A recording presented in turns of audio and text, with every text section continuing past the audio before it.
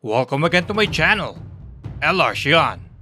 Now, we will discuss the final confrontation between Jack Hanma and the god of sumo, Nomi no Sukune. Do you guys think Sukune can still use his mythical strength in this dire condition? Let's find out. But first, please note that you can buy the new Grappler Baki Volume Collections, Baki the Grappler Season 1 and 2 DVDs, and Bandai's Grappler Baki figurine on the link in the description below. By buying, you can help the channel grow and release more Baki videos. And for my Oliva and Yujiro tier patron for this month, shout out to you, Stranger Dragons Prevail, Joshua Ash, Dwight Rigby, and Jazz Danzo. With all that done, let's now begin. The chapter starts inside the Korakuen Underground Arena. Both men find themselves in their favored position, Etsugapori Yotsu. Jack's fangs are embedded in Sukune's diamond muscles, while Sukune's hands are pulling on Jack's ribs, his idea of a mawashi. They've locked their arms on each other, and their jaws too. Then Sukune tried pulling. He pulls at Jack's ribs, and lunges off with an abaranage. But he stops. What has happened? Hanma then said. He bit right through his trap. You're not throwing him after that. The trapezius muscle. When you lift weights, they are the first muscle in your body to engage. Thus, when Sukune began to throw Jack, his trapezius was, of course, the first muscle engaged. However, at the time, that trapezius was in Jack's mouth. Then Sukune shoves Jack away from him.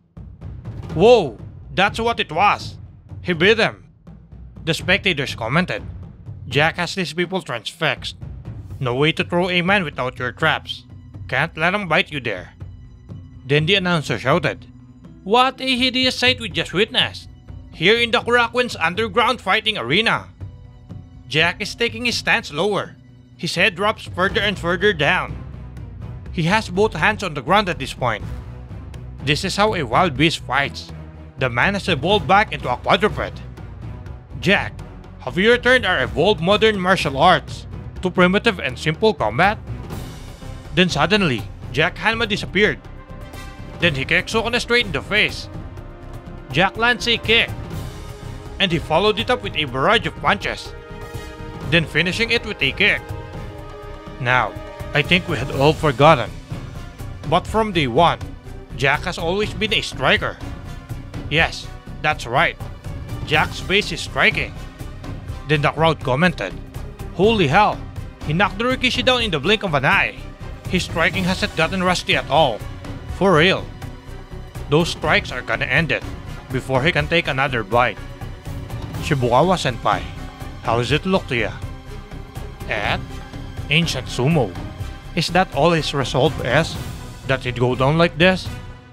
No, the fight's just getting started. Then we see Jack Hanma kicking Sukune once again. He got him right to the face. A clean hit, but Sukune didn't go down. You can knock him down if you tear off a series of hits, but single hits you can see coming. He'll fully tank it. Ancient Sumo is a force to be reckoned with. Sukune is thinking, this is not my first time facing a giant opponent. Back in Izumo, at the temple, every day without fail, I face him. He was more than 2 meters tall. He weighed 250 kilograms. And he weighed those 250 kilograms in every direction. The weight pushing and pulling, up and down, left and right, along every diagonal, and spinning every which way. The opponent I imagined was impossible, an invincible enemy, perfect in every way. But I overlooked something. Knowing now that monsters like this exist, I should have had him biting me with 2,500 kilograms of force. The climax seemed to draw near, one after another. The longer we strike at each other, the more he lacerates me.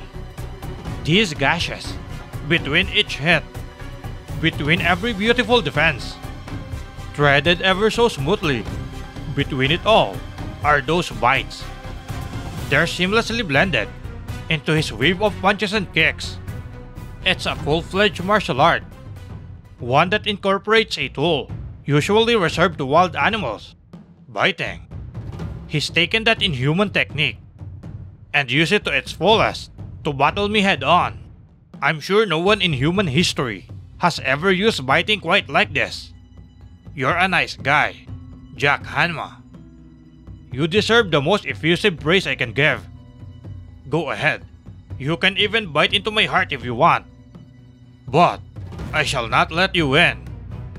Then Jack scanned Sukune for any weaknesses. The crowd shouted, "Oh, that sound! They lock up!" Blood explodes out. He caught hold. Wait, what's he grabbing? Sukune then thanks. You want my carotid? You can have it. Then Sukune leaps into the air, slamming Jack Hanma straight to the ground. What do you guys think? Do you think Jack Hanma can still rise after this? Comment down your opinion below. Special thanks to Stranger Dragons Prevail, Sam Shars, Francois, The Real Zervan, a Patreon of the Odds, Jacket, Johnny Mike, Matt, Iron Mike V1, OK, Garuda, Alec Morin, Vegapunk, Just Danzo, Isom Harris, Awesome Swixable, Trent Becker, Core, Well, AWG, Game Freak Place, Maximilian Mellon, Thomas West, Alexander Macias, Sam, Casey, Shitpost Gaming, Lenel, Ayavik the Gamer, Oreg Jesus, Duck Reaper, Joshua Ash, Dwight Rigby, Aiden, and Davis Uber Als. We really appreciate your help. If you want to support my channel, please subscribe to my Patreon, LR Shion. I will put a link in the description below. Our next video will be about Jack Hanma challenging the champion Hanma Baki. Stay tuned.